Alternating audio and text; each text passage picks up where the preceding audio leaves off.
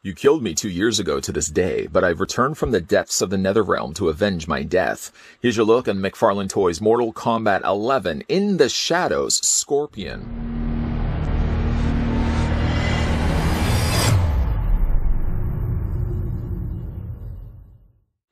From McFarlane Toys comes the latest addition to the Mortal Kombat line of figures. This 7-inch scale Scorpion figure features 22 points of articulation and a high level of detail based on his looks from the Mortal Kombat 11 video game.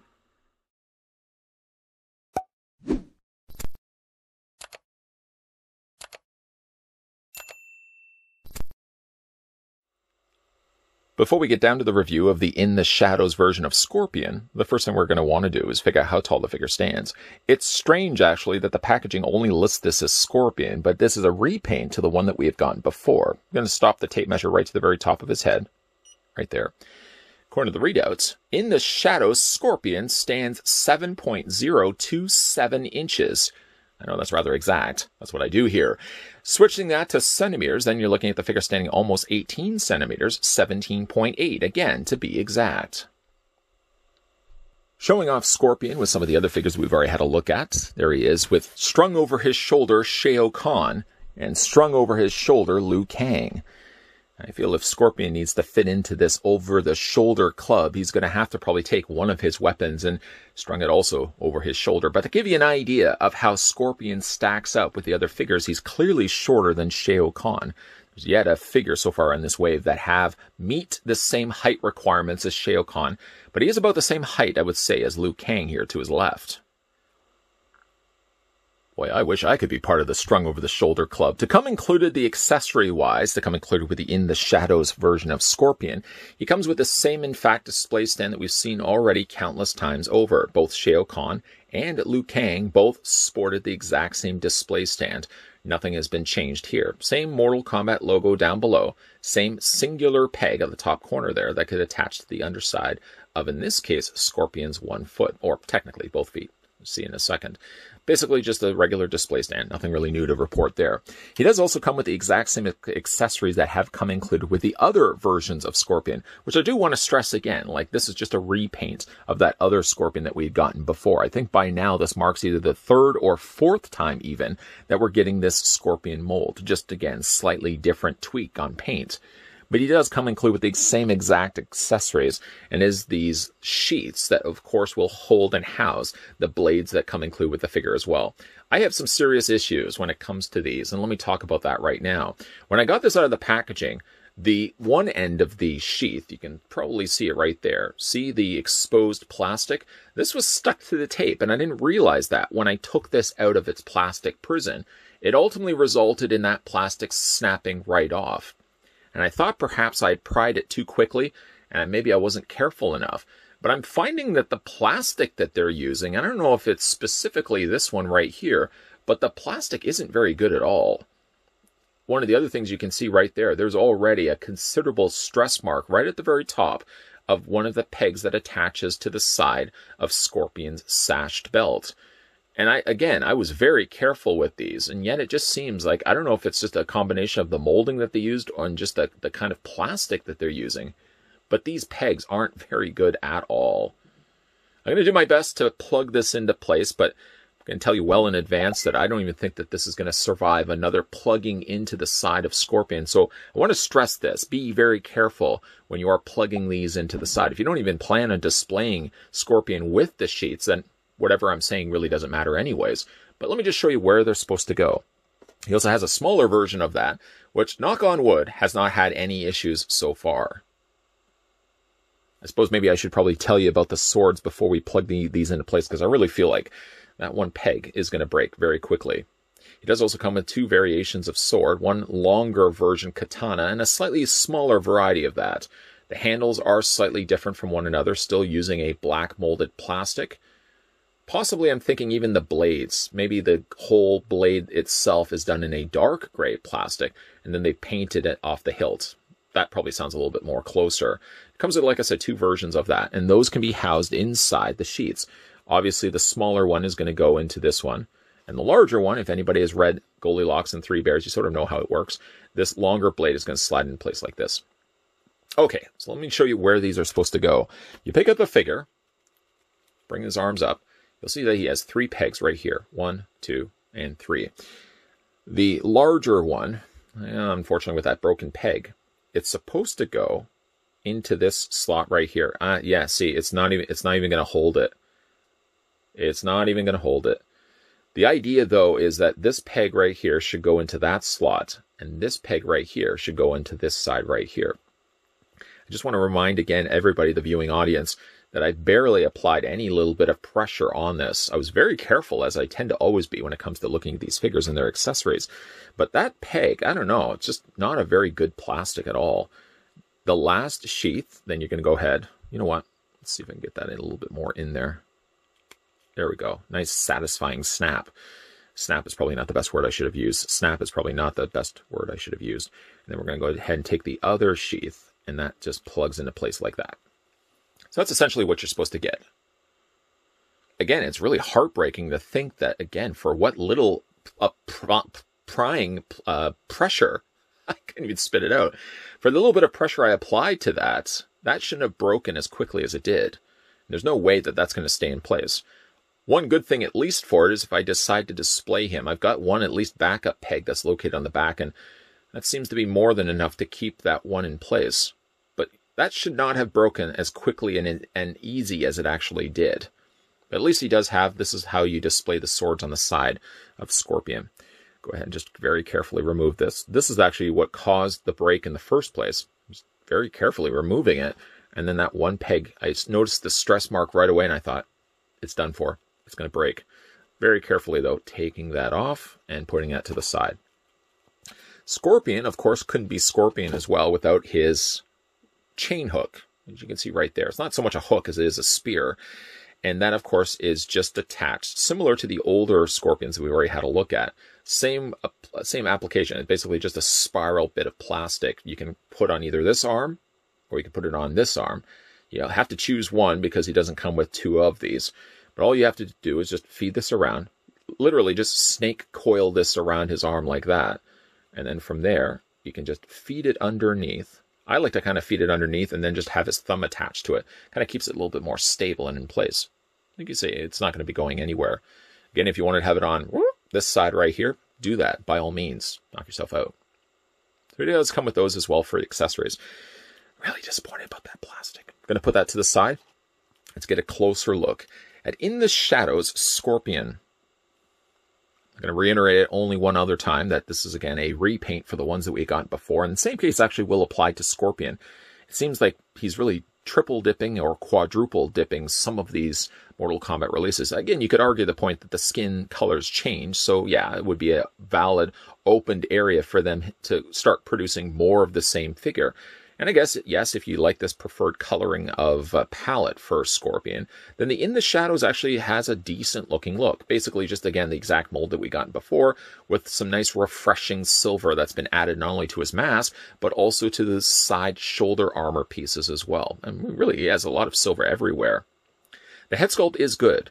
I prefer my Scorpion to have a little bit more yellow brought into this, but I do think the silver works quite well. The outlining done around the eyes is also top-notch. Really, I was always a big fan of the sculpting on this one. Even though, again, this is just a different coloring, it does still work extremely well. No, the hood is not removable. No, the hood cannot drape down. Actually, it's molded to the rest of his face. Paint is very clean, again. I don't know if I had done the review of Shao Kahn and mentioned it, but I'm sure I've mentioned it several times already, probably at nausea, that really, like, the paint on all of these McFarlane figures are really good. It's a shame, yes, there are maybe a few little QC issues, the sheath again, but really, like, the coloring, the paint on these guys have always been really, really good. Now, in this case with Scorpion, there's a lot of layers on layers on layers. He basically just has a bare chest underneath this, which I can't help but think is the same chest that he used for Liu Kang, McFarlane's team, of course. And then, of course, they put the robe over top of it, which is made of different layers. The gray underneath there, and then the darker black done over top of that. And again, this is very slightly bendable, slightly flexible plastic, but very much rigid. I mean, like, you wouldn't be able to remove it or take it off or anything like that. Detailing done very nice on both the front and the back. You can see right there. Some nice scroll stitch work on the side. I mean, these figures are always really sculpted well, and Scorpion here is no exception. Silver nicely done on the band of the gauntlets, as well as the front skirting here, some additional gray that's added into the mix. Get a little bit lower down. Of course, he's got the shin guards done all in silver. I know basically what I'm stating is all the same things that you guys can be looking at, but I'm really, again, really happy with how the paint's applied to these. Things like this normally could be problematic. Maybe other companies you may have seen, like paint, finding its way off of this part of the mold and finding its way onto other areas. But I have no complaints at all when it comes to the paint. Any complaints I could make would be on the quality of plastic, maybe for the sheets, but all the rest of the figure is done exceptionally well. Man, it's just disappointing about the sheath, though. As for the articulation here on Scorpion, his head rotates the same as the earlier figure that we had a look at. Somebody I'm sure will be also asking, can you remove the face? Well, no, you can't. Actually, it's sort of strange the way that they've done the face. As you see here when we're looking at the articulation, you kind of bring the face up. It seems almost like it's a separate piece altogether. I feel like you could probably even just pull this off completely if you wanted to. It literally is just tucked inside of his hood. Though even though I said earlier you can't really remove the hood, sort of the opposite of that, it seems like you can remove the face, which I guess is maybe one of the reasons why they could probably get more of the mold. They could just remove the face off and put another face in there if they wanted to. But the head does rotate back and forth. It hinges up and down. Just again, be careful that you don't take Scorpion's face off in the process. He does have an upper torso ball joint, not restricted at all by how much extra sculpting is actually on here. The arms hinge out very comfortably, no issues there, bringing that out to a full 90-degree angle bend. You can bring the arms forward and back. There will be a little bit of a hiccup when it comes to bringing the arms all the way around, just simply because he's got all this additional sculpting of the shoulder pad area. But he does have a swivel in the bicep, double hinge on the elbow. Hands rotate all the way around, that's fine. No issues there. Legs split out. And unlike the shoulders, you can see the skirting on the lower half of the figure stays completely out of the way. It's a softer plastic, and the way it's tabbed up here. It's not tabbed lower down, so it doesn't restrict, like I said, moving the legs forward and back this way. The legs go forward and back. Speaking of forward and back, the legs go forward and back this way. He has a swivel basically just the way it's been assembled. You can swivel at the top there. He has a double hinge on the knee. Lower leg also does rotate, so this is technically a separate piece than this. You can see right there. Double hinge on the knee. And of course, when it comes to his feet, back and forth, ankle pivot. Moving back and forth this way. You can rotate Scorpion's legs. That would break, I'm sure, and shatter his ankles. You can rotate that all the way around, and yes, he does have the same toe articulation. Going back to a point I mentioned at the beginning of this review, we're going to go kind of full circle on this. He does have peg holes on the undersides of his feet, not just one, on both. So yes, if you do want to make use of a display stand, you can definitely do that with Scorpion. But I find like the figure, like all the other Mortal Kombat figures we looked at thus far, doesn't seem to have a difficulty standing. Things breaking, of course, will be an issue, but standing certainly isn't one of the problems I have with this particular version of Scorpion. Nobody really wants to have a broken figure. I don't think anybody out there has the mindset that, yeah, I want to get a figure home, take it out of the packaging, and have something break on me. That really does suck. It hasn't happened too often for me, knock on wood. I've had a pretty good track record, but I can tell you, it gets a little bit more complicated when it gets to reviewing these, because if you break something like an accessory or you break something like a limb, people just make the assumption that you were a little too hard on the figure. Why were you pushing the peg so hard into the socket when if you were just pushing it a little bit more lightly, the sheath peg probably wouldn't have broke? Well, actually, I will tell you, though, I was very careful putting the peg in place because I didn't think it was going to break. The plastic seemed pliable enough, and yet when I pushed it in the first time, it worked fine. Took it out. I pushed it in the second time, and that's when I already noticed the stress mark developing. Sure enough, that only had to happen one other time before the peg just cleanly came right off, and you saw it in this review. And that's a bit of a bummer. Luckily, I still can rely on that other peg to keep the longer sheath still attached to the side of Scorpion. I don't even know at the end of the day if I even want to display this Scorpion with the sheath attached to his leg. But yeah, it sucks. It sucks to have something break like that, especially if you really want to have it on display pristine and exactly the way it looked when it was inside the packaging. This would be certainly a case as well if you've already picked up this Scorpion before. Maybe the idea you don't want to pick up another recolor of the same figure that was already released years ago, or probably like last year or so. The In the Shadows Scorpion pretty much gives you the exact figure that we had gotten before. Now, possibly even the third or fourth time around. This one now gives us the silver accents on the mask, unlike the ones that we had gotten before. I don't mind the In the Shadows version of Scorpion. I still like the OG colors myself on the original release, but I think the silver works pretty well on the figure. The figure is well constructed and has the articulation that the original release had before. Just again, I don't know what happened with that peg. Maybe the plastic is different. Maybe the hole wasn't as wide as I thought it would be. But something happened along the way from point A to point B, and it resulted in that peg breaking off. And boy, does that ever suck. What do you guys think of this Scorpion here, specifically the In the Shadows Scorpion, which again, I know they have to really want to save costs. I get that. I understand that. But nowhere on the packaging does it actually say In the Shadows version of Scorpion. You'll only really know that if you go to pre-order this guy online.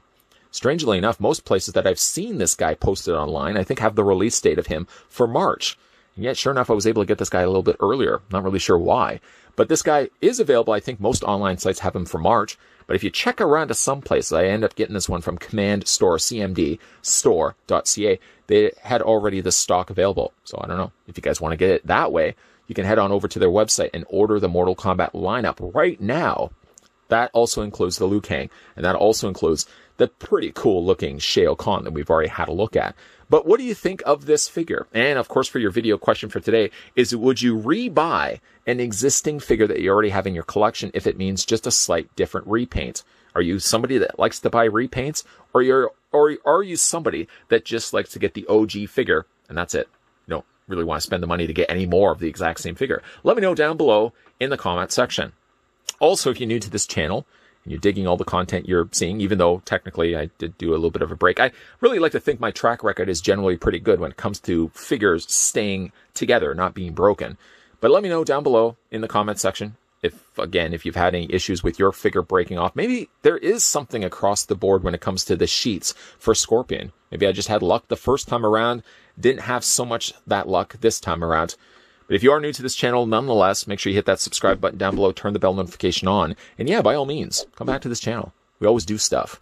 Lots of stuff always coming your way, guys. Lots of stuff coming your way. Of course, we're still going to be looking at Sub-Zero. His review will be lined up, as well as a whole bunch. You can't see it. I'm looking at a whole pile of stuff I still got to get through. A whole bunch of McFarlane toy reviews lined up and coming your way. And as always, guys, thanks for watching, as you always do. I'll see you guys next time.